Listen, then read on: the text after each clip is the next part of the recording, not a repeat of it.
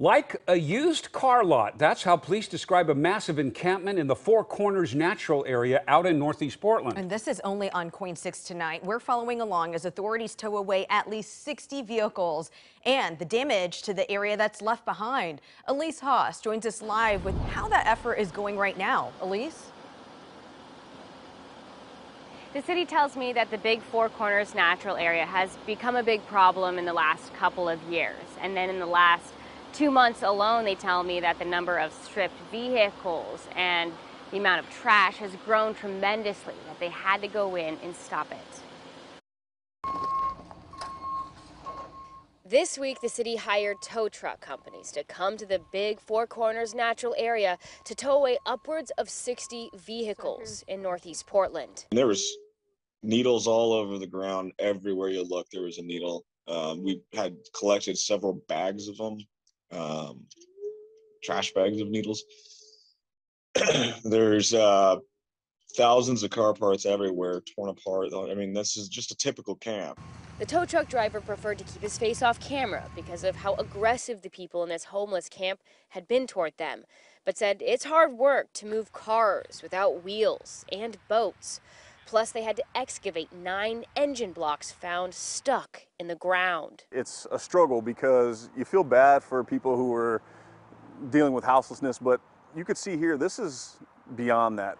This has gone into criminal activity. Portland police say people were stripping cars and chopping down trees as they built a private world back here. Authorities are still investigating just how many cars found here were stolen. This would have been like a used car lot down here. 69 vehicles were requested to be towed. I would say a majority of them are stolen. Due to the size of the problem here, a full remediation will require city crews working full-time for at least 3 weeks, meaning the city will have to pause operations on other high-impact homeless camps. Very short-staffed, but I think the mayor sees that, and that's why he's created this coordination team to come out here and deal with these livability issues. However, no arrests were made, and only one person took up the city's offer for shelter. You come out here, you clean it up, and shortly after, they're back to doing business.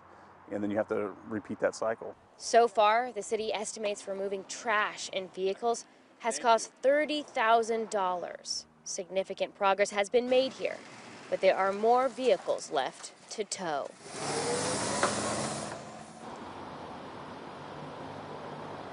And although this site is one of the city's top priorities, many Portlanders know there are hundreds of encampments that are throughout the city that they are trying to keep up with. And right now, the city also has to prioritize their safe routes to school and encampments that are near schools, as well as those long-standing camps that they have yet to be able to deal with.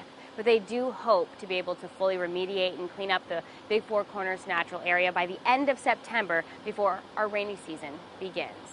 In Northeast Portland, Elise Haas, KOIN 6 News.